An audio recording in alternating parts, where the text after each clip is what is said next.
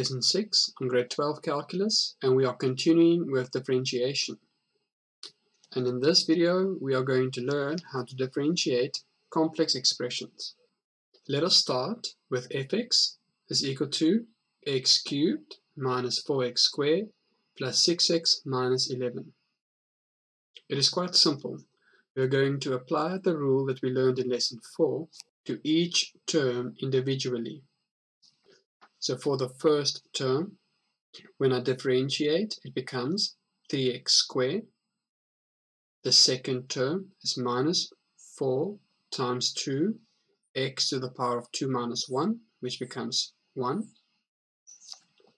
6 times 1 in the exponent, and I subtract 1 from the exponent, minus 11 because there is no variable.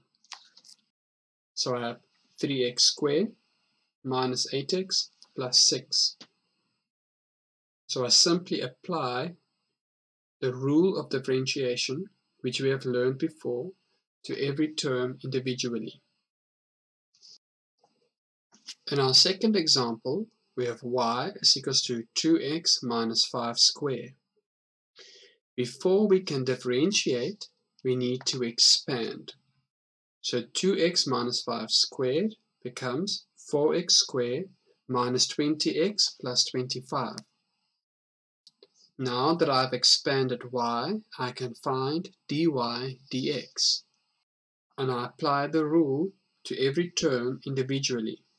So it's 4 times 2, which becomes 8, x to the power of 2 minus 1, minus 20 times 1, x to the power of 1 minus 1, plus 0 because there are no variables. And then the derivative simplified is 8x minus 20. With some practice, you'll be able to do this step directly. Now we want to find the derivative of x in the following expression. X times x minus 1 times 3x minus 2. Before we can apply the rule of differentiation, we need to multiply out. So x minus 1 times 3x minus 2 would become 3x squared minus 5x plus 2. And then I multiply x into the bracket, so it will become 3x cubed minus 5x squared plus 2x. And now that I have simplified the expression, I can apply the rule of differentiation to every term individually. So 3 times the exponent of 3, and in the exponent 3 minus 1. 5 multiply of 2, which becomes 10. And in the exponent 2 minus 1. And 2 multiplied with 1, it stays 2, and the exponent is 1 minus 1. Therefore, my final differentiation is 9x squared minus 10x plus 2. In this example, we have a fraction. Notice we have x squared minus 5x minus 6 over one term in the denominator, 2x squared. And because there is one term in the denominator, I can split up the fraction into 3 terms.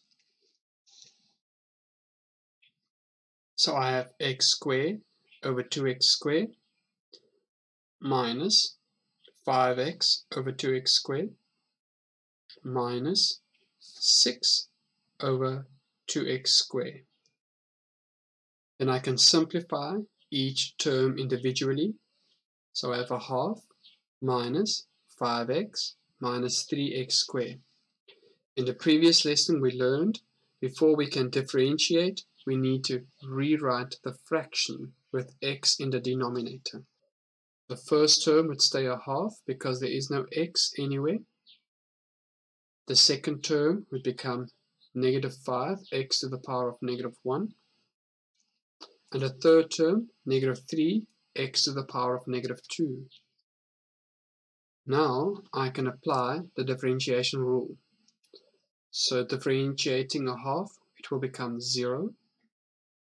Negative 5, x to the power of negative 1. It's negative 5 times negative 1, which will become positive 5, x to the power of negative 1 minus 1,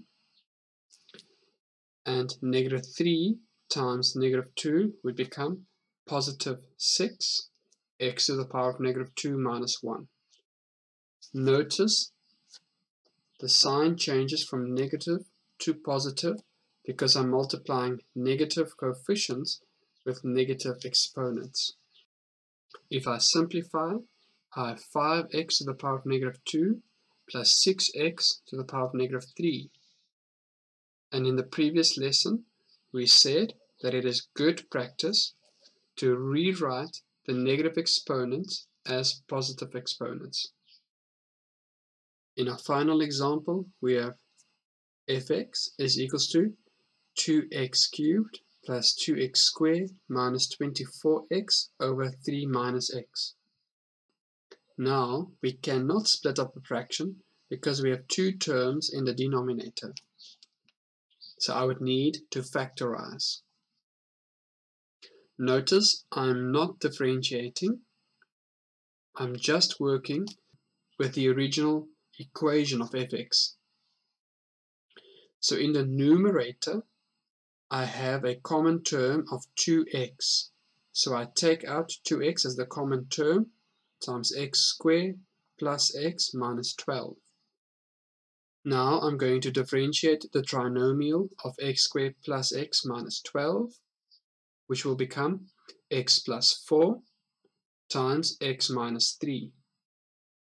Notice I'm rewriting the denominator by taking out a negative 1 commonly. So it's negative and in brackets x minus 3, which will allow the x minus 3 brackets to cancel out, and I'm left with negative 2x times x plus 4. And in order to differentiate, I need to remove the brackets. So I have negative 2x squared minus 8x.